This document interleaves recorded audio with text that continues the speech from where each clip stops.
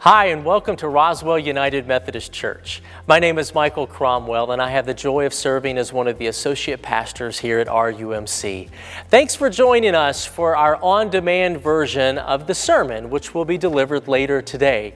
If you'd like to watch our services live, you can do so via our live stream at 9 o'clock and 11:15. Notice our different worship times and our different hours that we have now. You'll also be able to see the entire worship service on demand later this afternoon at rumc.com/sermons. We are so glad that you are with us today. We're thankful for your presence, and we're thankful for your generosity and the different ways that you are helping to make RUMC a place of community and faith. Let's have a word of prayer before we hear our sermon. Gracious and loving God, we love you so much, and we are grateful for this day and this day that we have to worship you. May the words that we are to hear, may they not only pierce our ears, but pierce our hearts as well, that we might be changed and different people because of what you have to say to us today. We thank you and we love you. All in Christ's name we pray. Amen. Now let's hear our sermon from today.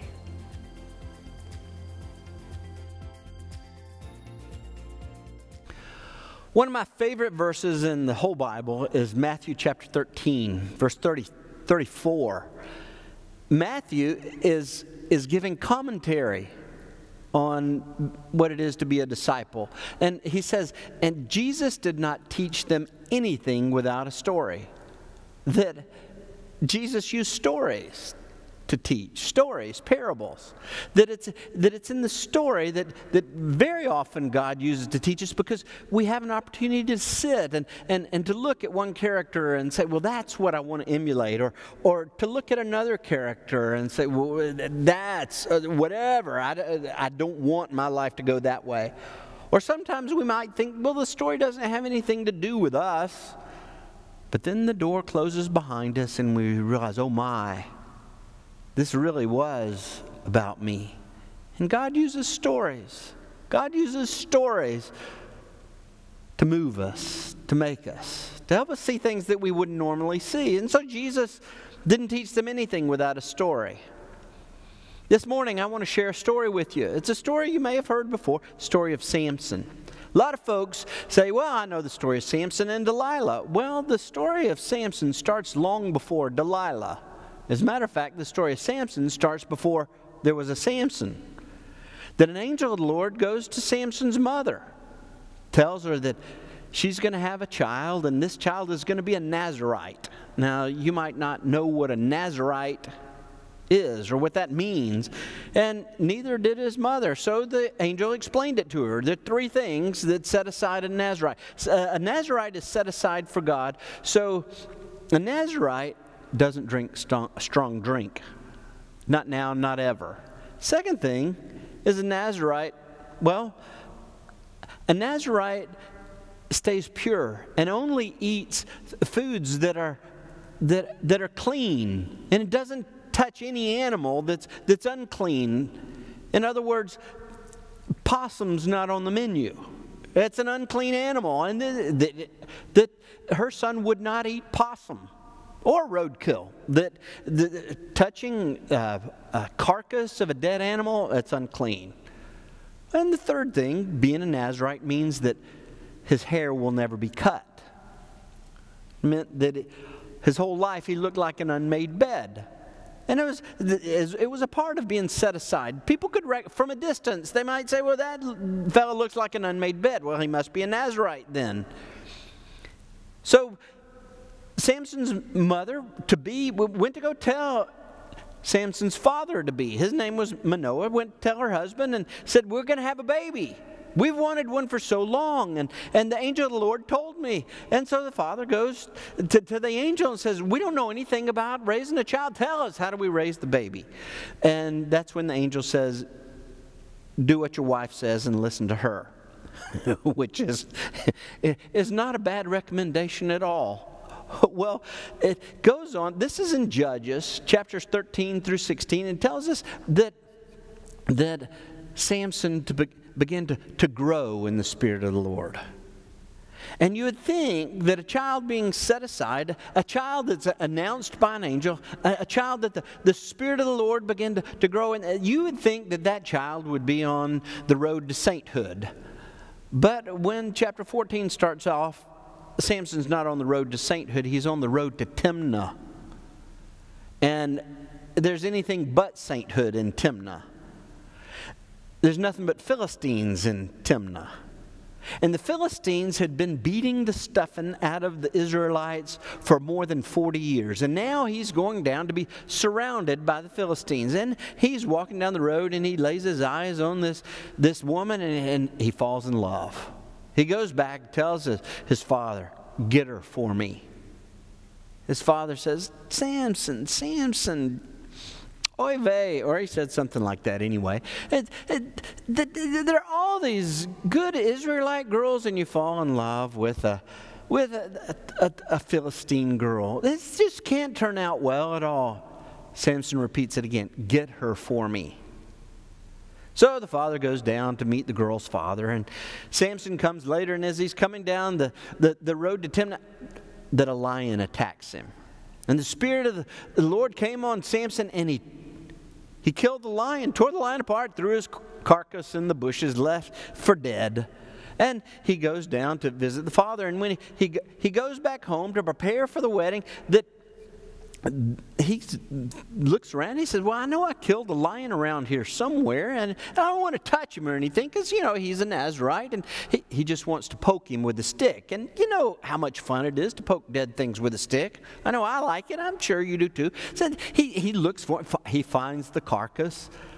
But now, inside the carcass, bees have made a nest, and there's honey, all kinds of honey. So he reaches all the way on the inside of this unclean carcass, and he pulls out honey. And he's enjoying the honey. He takes some home to his parents.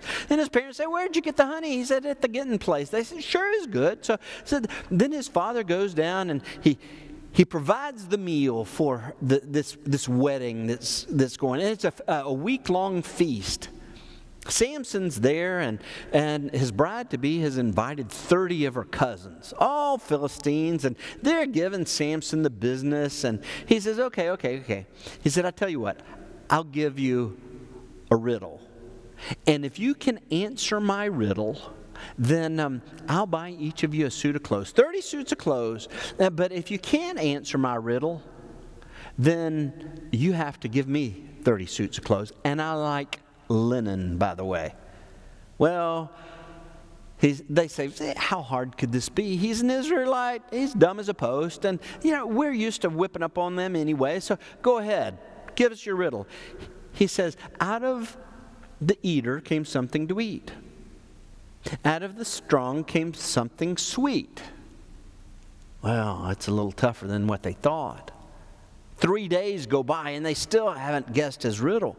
And then it dawns on them, where are they going to get 30 suits of clothes? Well, it means they're going to have to walk home naked. That this whole thing is just to humiliate them, just to embarrass them. So they go to the bride-to-be, their cousin, and they say, "Hey, you've got to tell us his secret. The secret to the riddle." And she says, I don't know the answer to the riddle. We'll ask him. So she asks him, "Hey, Samson, what's the answer to your riddle?" Samson says, "Well, I didn't tell my parents. Why should I tell you?" So she begins to cry. Well, Samson has a soft place for tears. And so he says, okay. He said, "When I was going back up home," he said, "I had killed this lion. And inside the lion, bees had made honey.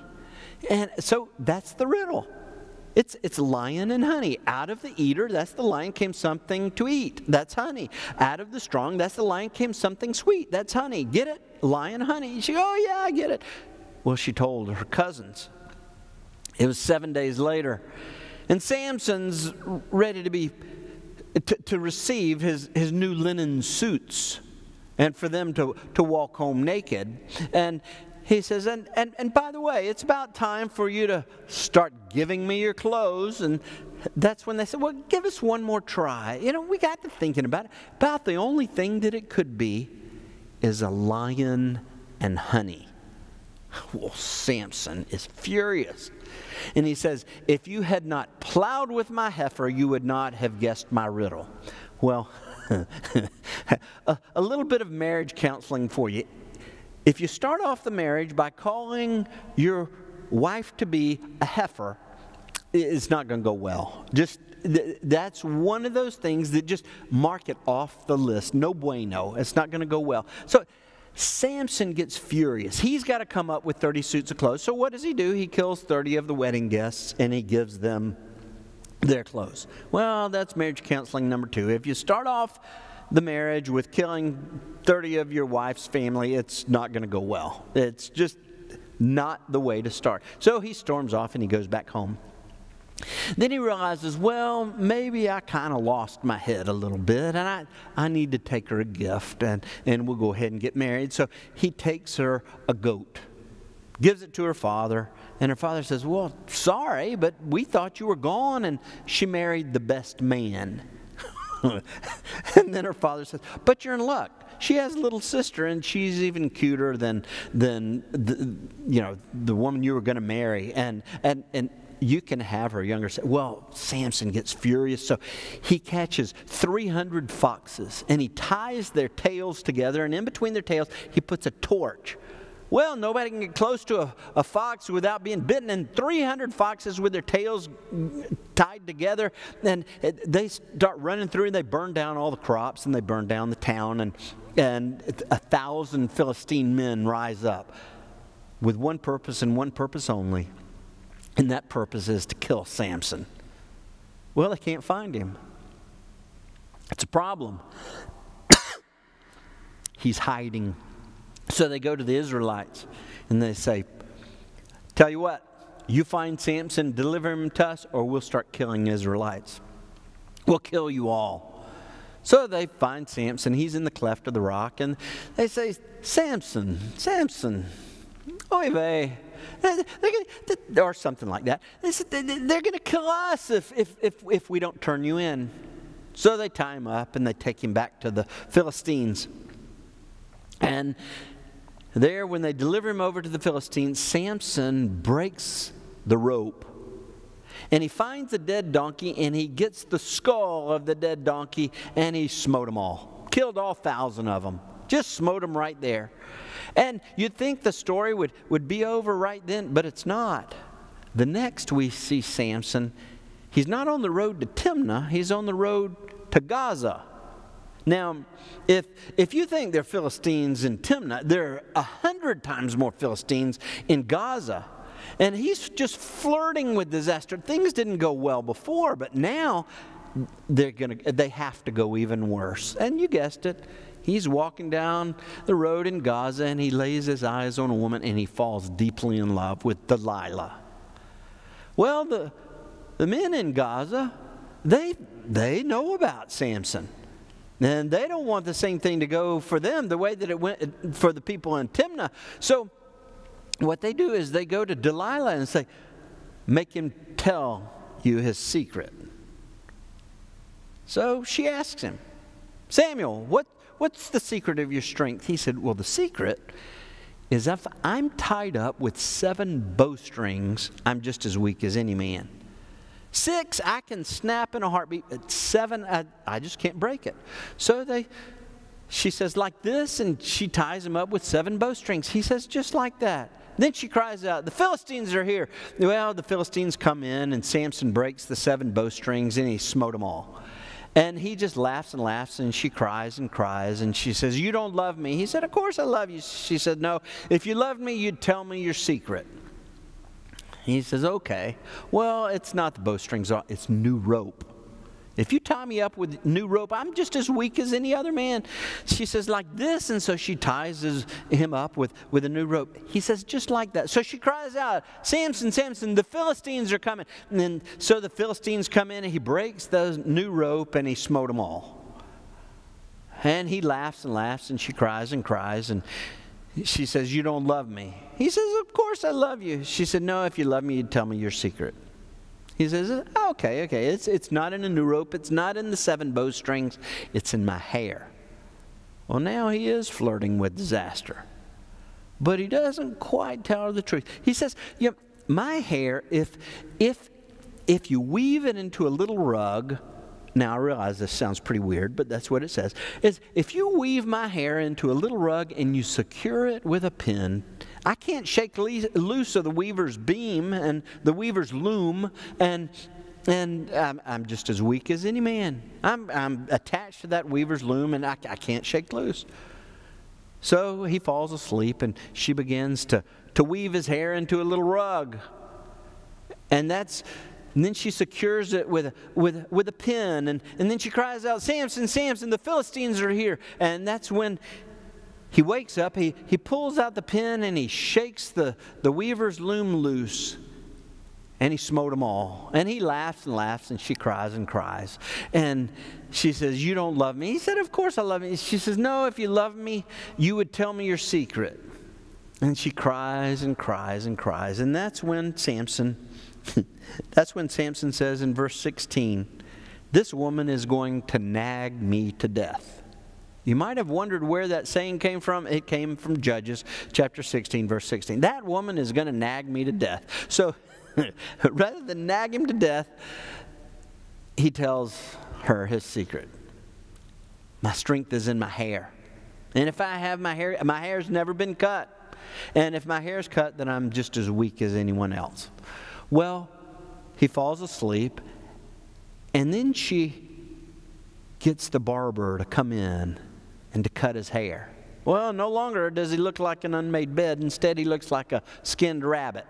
And she cries out, "Samson, Samson, the Philistines are here." Well, the Philistines rush in, and that's when in verse 20, Judges 16, verse 20, Samson says, "And he awoke from his sleep and said, I will go out as at other times and shake myself free.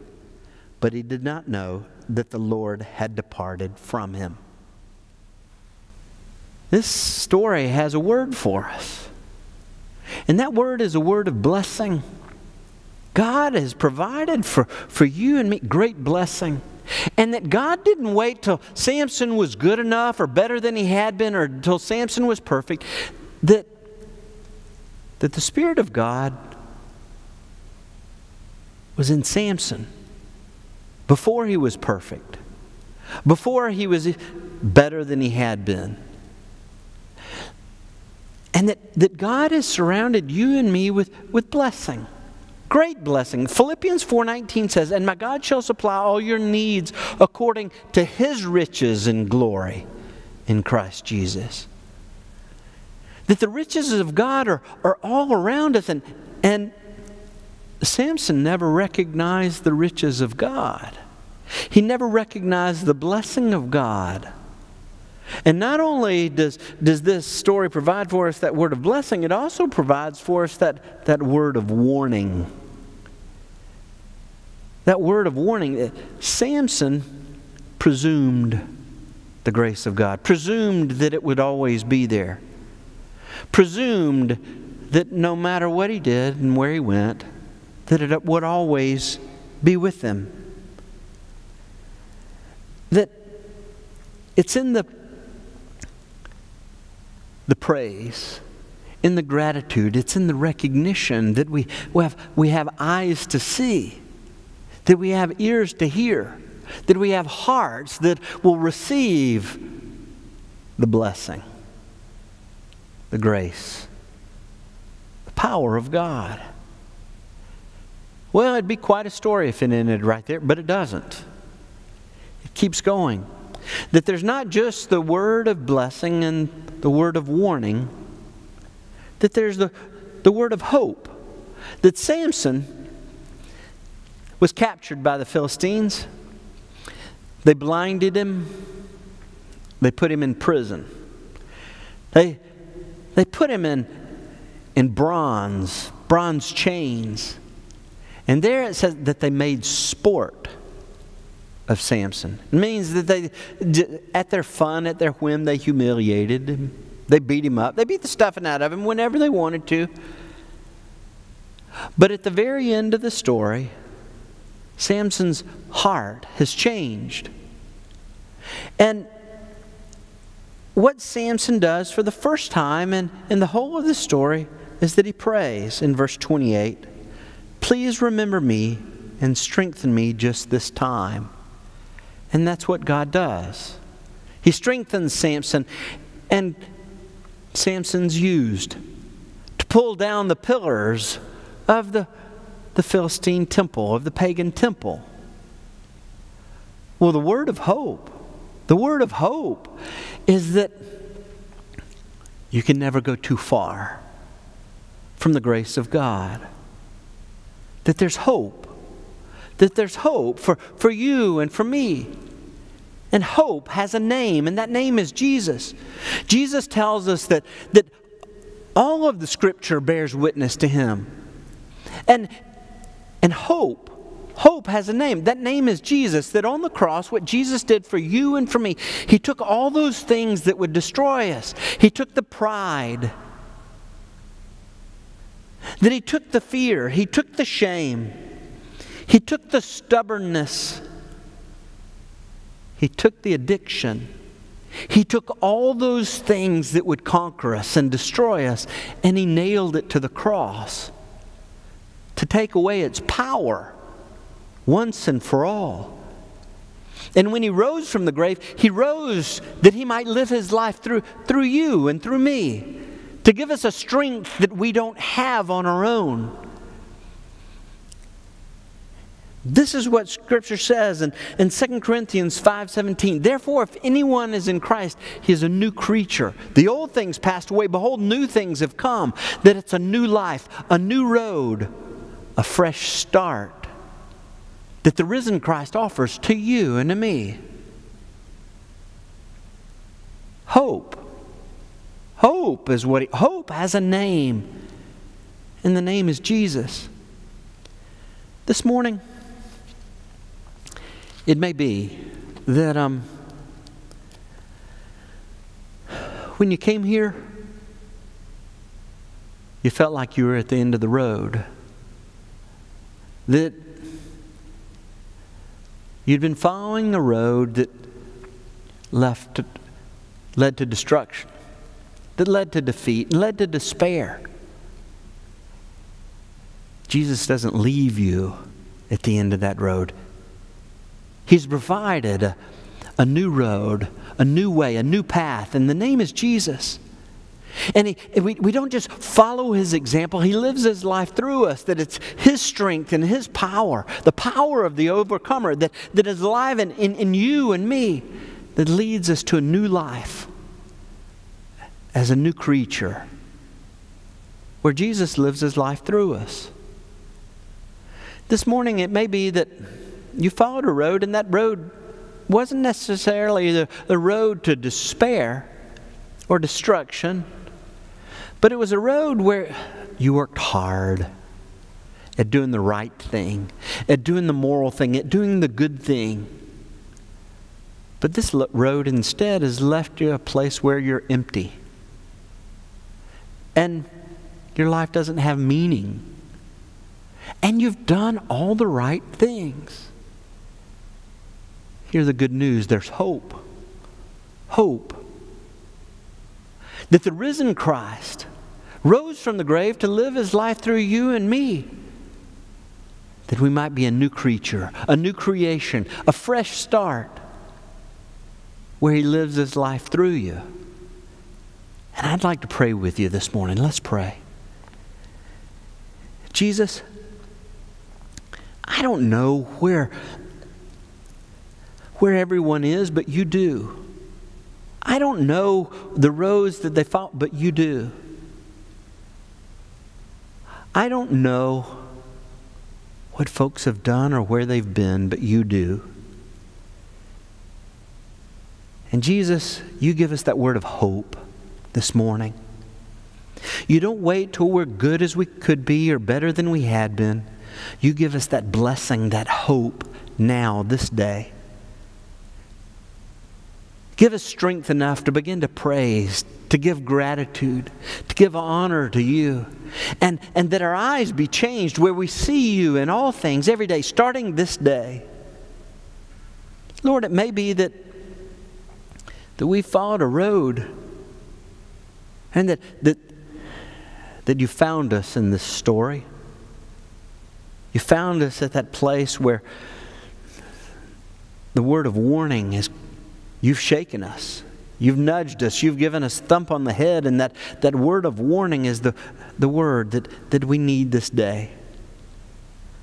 We've been following our wants and our desires and flirting with the disaster. And we've been presuming your grace that it'll always be there.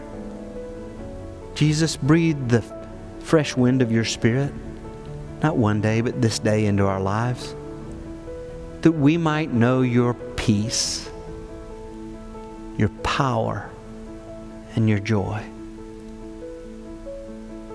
It's in Christ's name we pray.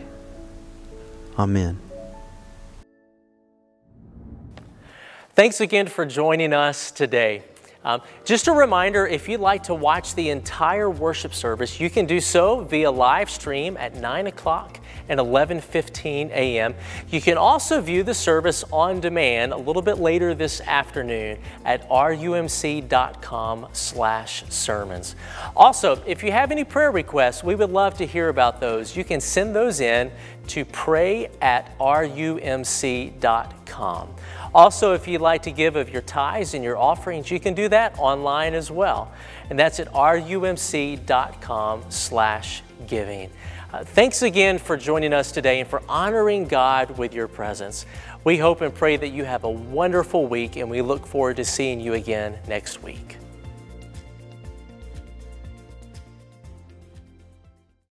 Hi, thank you for joining us. My name's Tom Davis. I'm senior pastor here at Roswell United Methodist Church. Our mission here at RUMC is to help people live a Christ-centered life. We're a welcoming church, we're a biblical church, and we're a compassionate church. We believe that the way that God made us, that He made us in His image. And what the Bible tells us is that His image is an us, is an our. When God said in the creation story, let us create humans in our image, He made us to be in community together. He made us to connect to Him and one another. That's the place that this is at Roswell United Methodist Church, a place of community and faith.